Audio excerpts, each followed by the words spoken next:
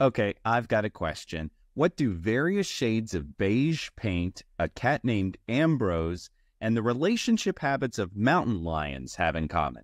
Well, somehow, believe it or not, they are all key plot points in 2014's The 9 Lives of Christmas. We've got a lot to talk about, Josh. We do, Jennifer, and we'll unwrap it all on this episode of Do You Watch What I Watch? I suppose that it's fitting that this recap and review of The 9 Lives of Christmas would just happen to be number 9 in our 12 Pods of Christmas summer series, Jennifer. Look at us. It's like we did that on purpose, but it was kismet, some may say. We didn't plan it, but the fates aligned, so let's jump right in. Here's the plot summary of this fan favorite movie. After a stray cat adopts Zachary, yes, you heard that right, he meets Merrily and realizes the single life is not as fulfilling as he thought it was. Let's get to it. All right, so curtain up here, and we get a generic Christmas tune, like really generic Christmas tune here, interspersed with cuts of a fire station, and our male lead, Brandon Routh as Zachary, is posing for a PG-13 beefcake firefighter charity calendar while getting a mega hard time from his fellow firefighters until, whoa, we get a bit of a beam up here, the fire bell goes off, and it's action, action, action. They are off to a call. And it's important to note, this whole time, an adorable little cat has been creeping around the fire station the whole time, peering into the window. I thought was the best take that we got early of this kitty cat. Little preview. Yeah, we don't often get a thirst trap opening sequence in a Hallmark Christmas movie, but in 2014, we sure did. I would like to say this is the only Hallmark movie that has a firefighter calendar, but I'm pretty sure Kristen Chenoweth was in another one. Maybe that was Lifetime. Anywho, carry on. We digress. Now we're in a veterinary class, and our female lead, Kimberly Sustad, as Merrily, is dozing off, but she still manages to ace her professor's big question. Now, her friend Sarah tells her, girl, you need a break. And she's about to pull out of the parking lot, and she's almost smashed by the fire truck that happens to be zooming by. Zachary waves ever so kindly from the truck, and she happens to see him. And I've got to wonder, Jennifer, does this qualify as a meet cute, or is it sort of like a half meet cute? I mean, if that's a meet cute, then I've met a whole lot of people in my life. I don't think that's a meet cute. That was just foreshadowing, I think. Agreed. By the way, we learned that Merrily works at a pet supply store in this no-name town and clearly is overqualified for that gig. She's super smart. We get that from Go.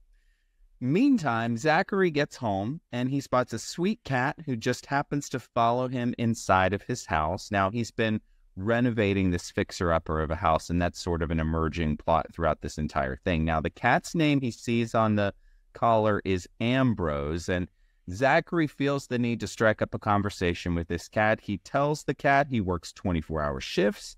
He isn't into commitment, but Ambrose isn't having it. Zachary says, one night, that's it. And clearly we know where this is going. Now, Jennifer, have you ever had a cat? No, I'm actually highly allergic to cats. So merely watching this movie, I'm struggling with allergies right now. And I'm not saying it's because of Ambrose, but I'm not ruling it out. No, not had a cat. I've had plenty of Beanie Baby cats back in the day that I one day will retire on with that collection. I guess More that words. counts. Yeah, we have two cats. You? Yep.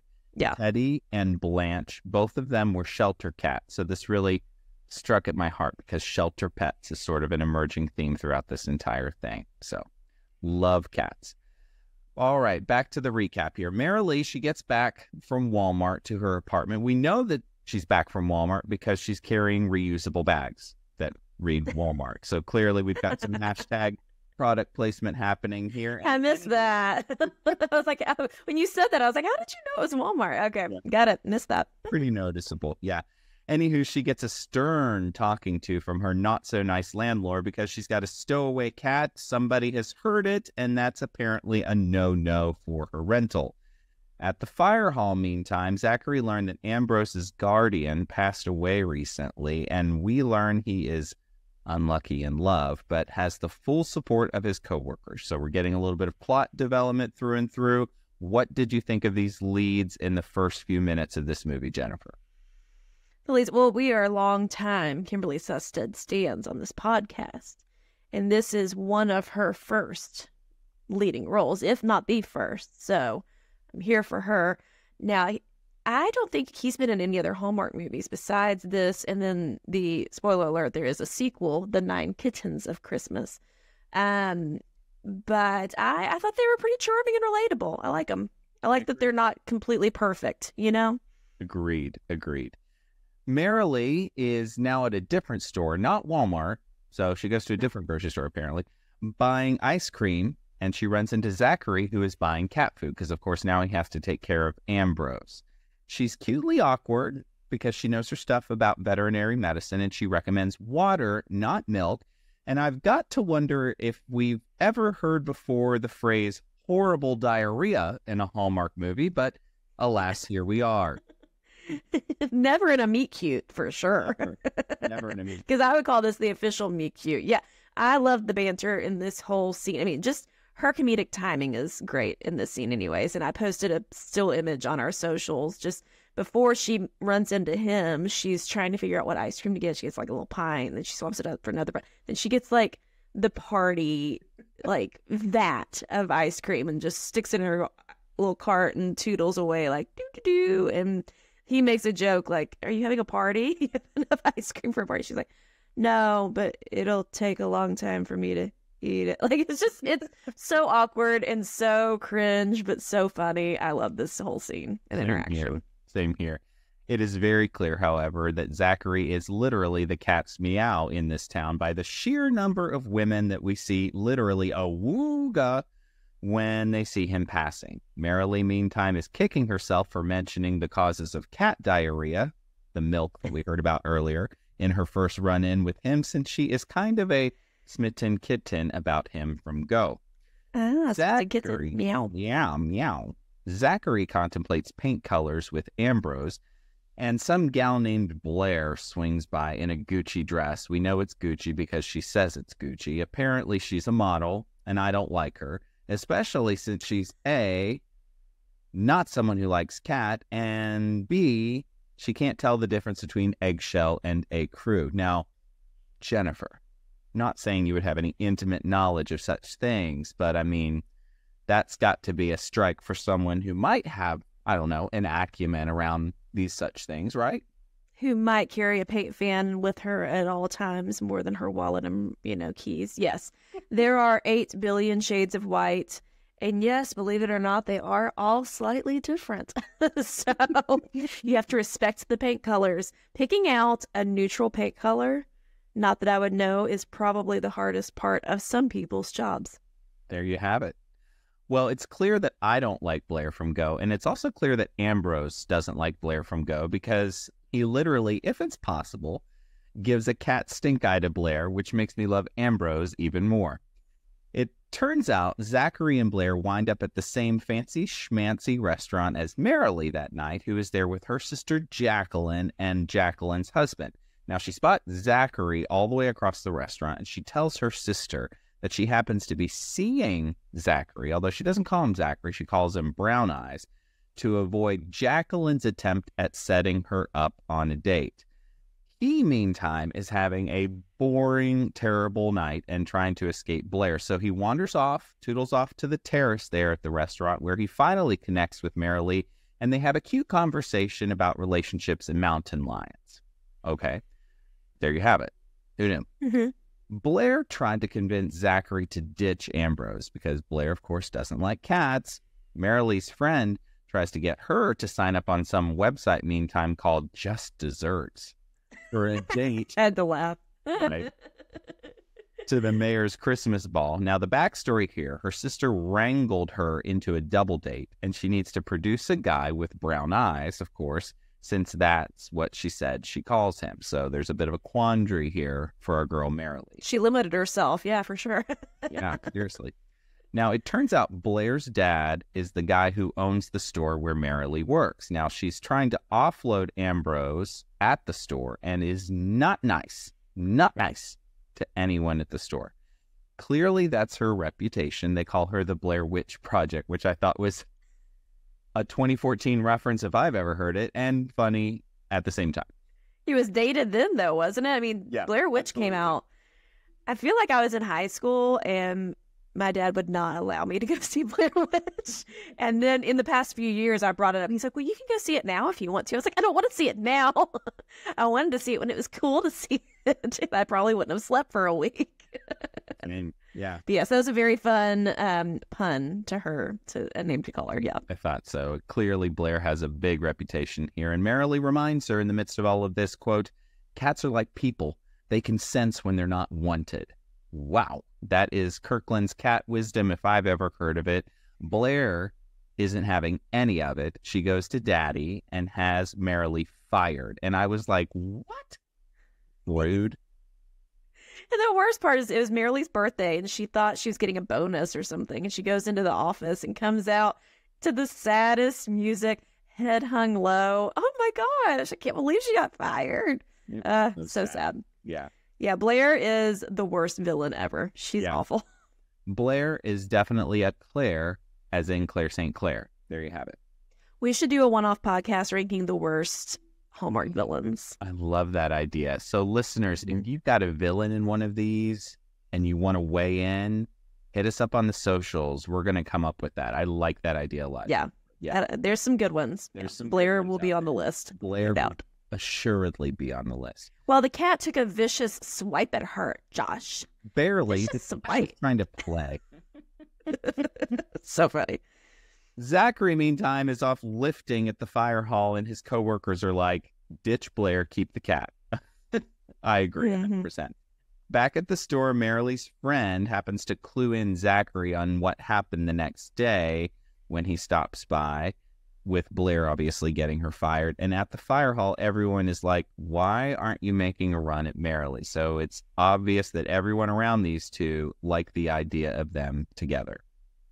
Blair shows up to Zachary's, and she is super cagey about where Ambrose happens to be. He confronts her about Marilee's firing. She says, quote, she doesn't matter. The cat is gone and everything is back to normal. And Zachary has officially had it. He dumps her. She's big mad and storms off. And he is so unbothered that his response to all of this is to go, Ambrose, hey, Ambrose, where are you, buddy? I like it. She's like, you're breaking up with me? I'm a professional model. And then she's like, I cooked you this meal. And he's like, I know you didn't cook because I just bought that stove because he's renovating. And he hadn't even connected the stove yet. And he found the boxes of takeout that she bought. She's the worst. But it's funny. She was really trying to pull one over on him, and he was way too smart for it. So that's unbothered. Yeah. Mm-hmm. Jacqueline takes Marilee shopping for a new dress, and she looks like $1 million coming out of the dressing room. Jacqueline wants to meet Brown Eyes, this guy, ASAP. And of course, this can't happen. Like literally, she wants to meet him that day after they buy the dress at the store. And it can't happen, of course, because Marilee hasn't at all sort of arranged the things she needs to on her end. So she has to chitter-chatter her way out of this little pickle with her sister. So she has her sister drop her off at the fire hall. And then instead of going into the fire hall, she decides she needs to hoof it down the street. She's going to walk home in these high heels and this fancy dress. She gets honked at. I bet she did. Yeah. Which I thought was kind of funny. And then she happens to run into Ambrose down the street from the fire hall. So, of course, now she has to go back to the fire hall and take Ambrose there and obviously go see Zachary now that the cat is involved in all of this. So she winds up showing up at the fire hall, and the guys are all like, oh, wooga, when they spot her, because she does look like $1 million. Zachary and Ambrose reunite. He offers to take Marilee to dinner. So she agrees, but only if she picks the place. And if you needed one more reason to like Marilee, she picks a taco truck in town, which apparently is her favorite spot. I absolutely love this. They have a cute date. She gets cold, and he puts, wait for it, his comically large fire hall jacket over her fancy dress. So that's cute. Yeah. Yeah. It was a slick move, but wouldn't that thing weigh 9,000 pounds? It looks very heavy. Very heavy. Very uncomfortable, but boy, Kimberly really just leaned into this uncomfortable moment and really sold the garment. Worth it. Right? Yeah. They stroll around and they talk about their family histories, the defining moments that led to their career choices, and she keeps his coat at the end of the date. Stay tuned. Next day, he's there waiting for her after she takes her big anatomy test. So she gets out of class after taking this test, and he's just there sitting on the quad waiting for her. Which is one of those moments that if she wasn't interested in him would be really creepy. Ooh, you're right. Yeah. That same event, and this happens a lot in these movies, if there was no interest, would be call your local authorities versus I'm falling in love with you. And there's a fine line, and Hallmark walks it a lot. Very fine line there. I love that. He takes her for coffee. It's all splendid until Marilee's nasty landlord is there at the end of the date, busting her for her illicit cat. But Zachary is there, and he shows that he's absolutely Team Marilee and gives the landlord the business about codes and fire regulations. And at this point, I determined that he is just the literal best, and they would make a great couple. So I'm fully bought in on their relationship as it's developing here. What say you? Oh, yeah. I was definitely rooting for them, but I'm skeptical because, he's not a commitment guy. And she said, I don't have time to date, but we know our Kimberly Sustad / Marilee, and she's going to want a relationship. So yeah, could be problems. We'll see. Yeah, his commitment phobia is very much the B plot here. He's got to get over that. Mm-hmm. Yeah. Well, and the yokels in the firehouse aren't necessarily helping. Like half of them are team, yes, get married, settle down, it's the best thing ever. And then there's a couple that are like, nah, bro, you got to bro out, play the field, like say bro things, very cliche things. Very and it's cliche. Just, he's getting pulled in both directions, and he doesn't know which way to go. Yes. So unfortunately, Marilee is still getting evicted because of the illicit cat. So Zachary offers her a stay in his apartment at his fixer-upper. Now, her cat is named Queenie. His cat is named Ambrose, and they have their meet cute here, which might just be better than the ones for the leads in this particular movie. Not a read necessarily, but I just, like cats. So, did you like the meet cute for the cats?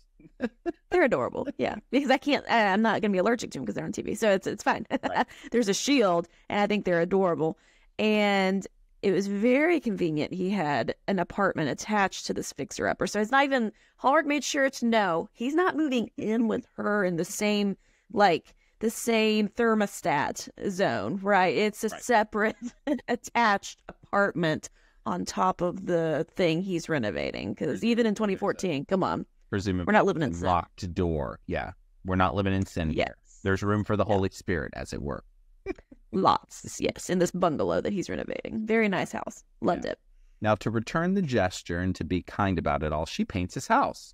Okay. I mean, she probably should have cleared the color with him first, though. She was very bold. She knew the perfect color. This is what you need to do because they talked about it, and luckily he liked it. Yeah. That's a lot of work if you didn't like it. Risky move, Marilee. Risky move. He's officially a smitten kitten himself about it, and Ambrose literally gives him the business about it all. Like, Ambrose is now trying to convince him to go for it too, in his own special way. Zachary invites Marilee to go peruse Tile, which, okay, sounds good. And also to go to a little school visit where he talks about Christmas tree safety this time of year. So we actually get a little bit of a montage here that's them installing tile, and then they're going for a jog through town and basically doing life together. His coworkers give him a hard time. He's still hesitant about commitment. That's his big hang-up, of course, even as Queenie and Ambrose seem to be falling in love themselves. So it's all kind of lining up. So our two leads go out to buy a Christmas tree. They decorate it. They chat about Christmas traditions. He works. She's sentimental, and later her friend is like, girl, it's happening, while she makes a fresh pot of Folgers. She suggests a mistletoe test to see how he kisses her. I gotta know, Jennifer, there are so many instances in these movies where mistletoe plays a key subplot. Have you ever been to a Christmas party, Christmas gathering, or anyone's home at the Christmas season where mistletoe is prominently featured? Because The way Hallmark writes these movies, you would think that there's mistletoe aplenty in every house at the holiday season. In every opening. Yeah, no, I can't say that I have. I mean, plenty of garland. I don't know that I've seen mistletoe prominently featured. And fun fact, my husband and I fell in love and started dating around Christmas, like a Hallmark movie, but we did not have a kiss under the mistletoe. Yet. There's hope for that this season. Yet. We've been married almost 9 years. So I think we're serious now. But I'm just saying, if there was a time for that to have happened, it would have been that first Christmas, I would think. There you go. But yeah, it's a plenty. It's just ever flowing in the Hallmark movies. Ever flowing, and it flows really heavily in this one because he plants a kiss on her, and wouldn't you know, it is ... very sweet. I thought it was a good little smoocheroo here. I thought it was a little steamy, actually. Yeah. But in the aftermath of this kiss, he has a commitment conundrum and is very distancy when she invites him to the sister's party. So kind of an oopsie doodle here. Now, Marilee shows up looking like $1 million to this party because he's like, I'm not going to go with you. I'm not going to do that because he's all distancy, a little cagey. Well, and he said he had to work, which was a big fat lie. That he had to work. Big fat. And really, he had cold feet. Mm-hmm. And cold feet, for sure. Marilee shows up to the party looking like $1 million, and I'm sorry, what? He's there, too. The way my jaw hit the floor. And I've seen this movie before. It's just been a while. I forgot about this big plot twist. I was like, no, he's not there. I was just very upset. Yeah, I was, too. And she feels all sorts of ways about this, mainly very teary. And she runs from the party just really all in her feels. Next day. Because he's with a woman. Did we say that part? I don't know if I said the woman. And the woman is like smooching his cheeks in this other business. Yeah. Next day, we see her. She's at Zachary's house and she's penning a letter. And he happens to catch her doing that. And she's like, I'm leaving. I'm going to go live somewhere else. I've got a new job. Thank you, whatever. I'm out. He's like... Yeah, she says, I hope you have a wonderful Christmas. Ooh. Yeah. Whoops. He's like, but what about the cat? She's like, we'll do a play date after the holidays in the new year. And I'm like, yeah. Oh, shit, like that's... Thanks, bro. Yeah. Yeah. Molly, my cute little 7-year-old daughter, asks, why is she mad? And Lauren, my lovely wife, says, because he's being a doofus. And that sums it up right there. Sums it up perfectly for me. Yeah. So Zachary's off to the fire hall where he gets a fatherly talking to from his fire chief, who has been sort of his voice of wisdom throughout this entire movie about relationships and commitment and don't you want a family and all this other stuff. Marilee is hugging a pillow meantime and tearfully recounting everything, literally everything with her friend. We get the sense that this conversation has gone on and on and on and on in circles for quite some time. She is not taking Zachary's calls and he's trying to reach her and he leaves a pretty sad voicemail where he's like, hey, just wanted to say Merry Christmas and I miss you and Ambrose misses you. And I thought... this is pretty pathetic and sad. Yeah. She snuggles Queenie by the window and looks out at the stars longingly. Okay, there you have it. All right, next day, finally, it's Christmas. And Zachary is decked out as Santa Claus at the fire hall, meeting with the kids at the fire hall and recounting his sadness a little bit later to Ambrose, who is, very attentive as a cat, very intelligent, and happens to see this little newspaper right next to him. And he starts pawing at this picture on the newspaper, which just so happens to remind Zachary where Marilee is going to be on Christmas Day, and it's an animal adoption event there in the town. So, sure enough, he takes off, and he is off to find her and make his heart known to her. Sure enough, sirens wail. We are at the animal adoption event, and Marilee hears these sirens off in the distance. And I've got to wonder, this has to be some sort of fire department policy violation because this is not an actual emergency. And he is with sirens as though it were. We'll let it slide for the sake of love, I suppose. But I guess so. Out, he runs over to her. And in what I think is probably one of the better professions of love that I've seen in one of these, he lays it all out there on the line. And the thing that I think is really cool here is he recounts all of this in the same way that she had previously told him about how mountain lions fall in love, which apparently the deal is the male stops the female in her tracks. And then he goes to his highest point. And if she follows him, they're going to be together forever. And so what he does is he stops her in her tracks, lays it all out there. He climbs the back of the fire truck. She follows him up there, and they smooch. And you better believe it, because it's Hallmark, and this thing has been going for 1 hour and 56 minutes at this point. They are destined to most assuredly be together in love forever. Okay, it is time for our gold or coal segment where we each bring 3 gifts to the podcast video. If there's more gold, it's the cat's meow. If there's more coal, it's real. And if it's a tie, it's just a Merry Christmas. Josh, I'm coming to you first. Well, I just have to give some gold out of the gate for Ambrose and Queenie. Whoever cast these pseudo-celebrity cats knocked it out of the park, because these cats were where they needed to be on time. They were giving face. They were giving emotion. They were giving advice. They were giving life advice. It was the cat's meow. Gold for the cats in this one for me. Spoken as a true cat lover, I would expect nothing less.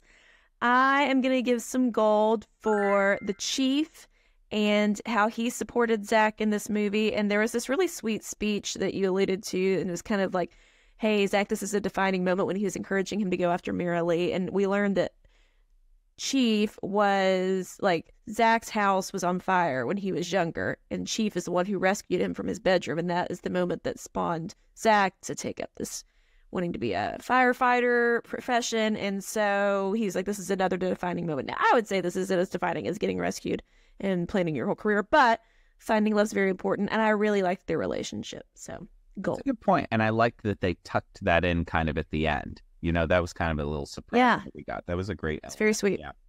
I'm going to give more gold. I liked the chemistry between these two leads. I bought it. I thought that it developed nicely. I thought both characters had their quirks, and the quirks that they had actually added a layer of humor that I think this thing really needed so that it kept moving. I really liked them together as a couple. So gold for me. I will give gold. I like that Zach is not the perfect male. And a lot of times in these movies, we do see Mr. Perfect comes into town. He says the right things. He does the right things. He takes them on the dates, woos the girls, and then they fall in love. This was not a straight and narrow path. This definitely had peaks and valleys, and he got cold feet. He lied to her at one point, like it, but it didn't make you stop liking him entirely. He's not a bad person. He's just flawed, like we all are. So, I really enjoyed that. Gold. Excellent.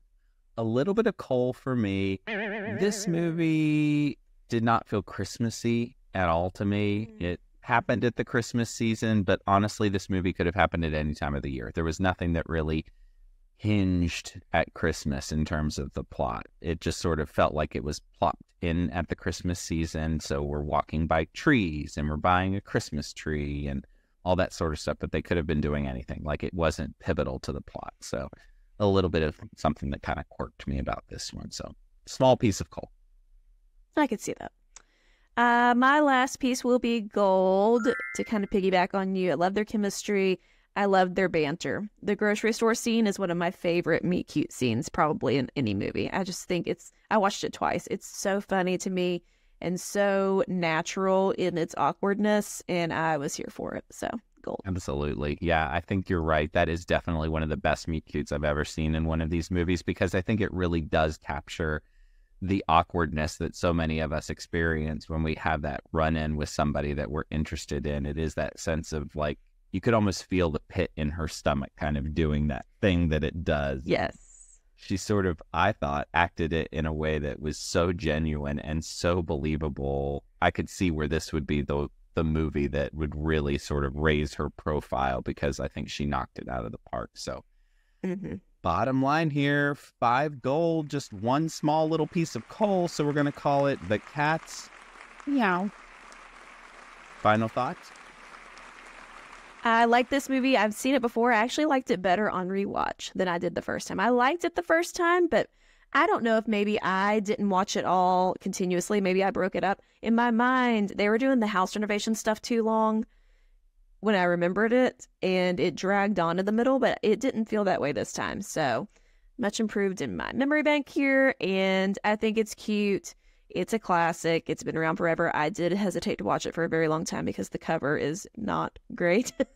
But again, don't judge a movie by its cover, and Kimberly Sustad really just, she can do no wrong. So what do you want? Absolutely. What about you? This would be a great movie to watch with your family, to watch with kids especially. Molly, my 7-year-old, loved this one. She laughed throughout, especially at Ambrose. So I think that this would be a great one to watch with the family on a family movie night with popcorn, under blankets, that kind of thing. A great sort of entry point, if you will, into the genre if you've never watched one of these. So. That's a good point. It's not too heavy, and we don't have, a bunch of, there are still alluded to, orphans, parents are gone and all this other stuff, but it's light, and so it doesn't get in the weeds like a 5 more minutes kind of thing would. Yeah. So. Yeah. Well, that, friends, is another episode of Do You Watch What I Watch? Special thanks to Nick Schwartz, as always, for our amazing theme song, and to all of you for taking the time to listen on your favorite podcast platform or watch us on YouTube. Hey, if you like our podcast, be sure to review, subscribe, tell a friend, connect with us. We're on Facebook, Instagram. Give us a follow. Give us a comment. We'll respond to you. And we love interacting with fellow Hallmark movie lovers. So reach out to us. You can connect and find everything you need at doyouwatchwhatiwatch.com. Okay. Next up, we've got a special episode coming for you, so you'll want to stay tuned for that next week. But then we'll get back to our regularly scheduled fun, going down the 12 Pods of Christmas. Number 10 is what we'll tackle next, and we'll be taking the deep dive on 2021's An Unexpected Christmas. Stars Tyler Hines and Bethany Joy Lenz. Here's the plot summary.